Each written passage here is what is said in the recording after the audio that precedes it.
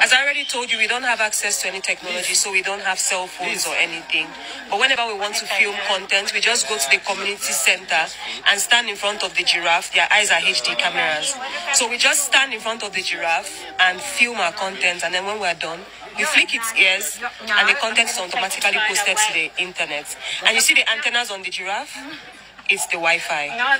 And that's how we survive without cell phones in Africa.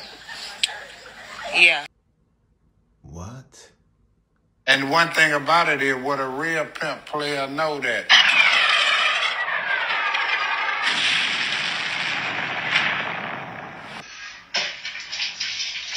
How'd you figure that out, by the way?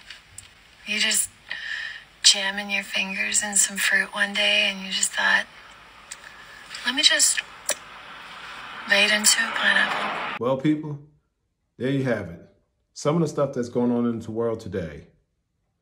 Everything from giraffes that carry Wi-Fi signals for people in rural areas that don't have access and accommodation to cell towers.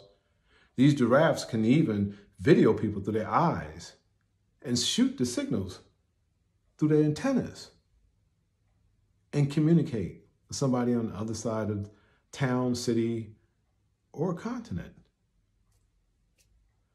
Everything from pimps who can shoot the game and blow women's minds. Everything from guys that have the talent to take 2 fingers and jam it into a pineapple. Oh man, that is such a great talent to have.